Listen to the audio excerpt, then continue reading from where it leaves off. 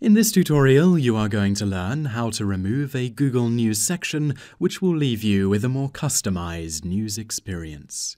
Go to the Google homepage and make sure you are signed into your account.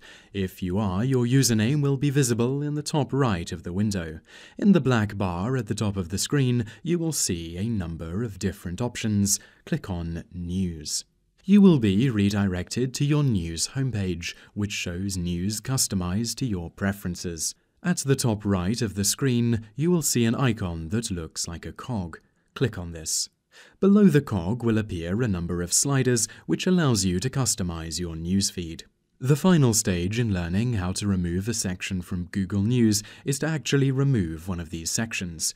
For example, you may not want to receive health news, so to remove this, hover your mouse over the selection and click on the bin icon that appears. You can repeat this process for any other sections that you want to remove.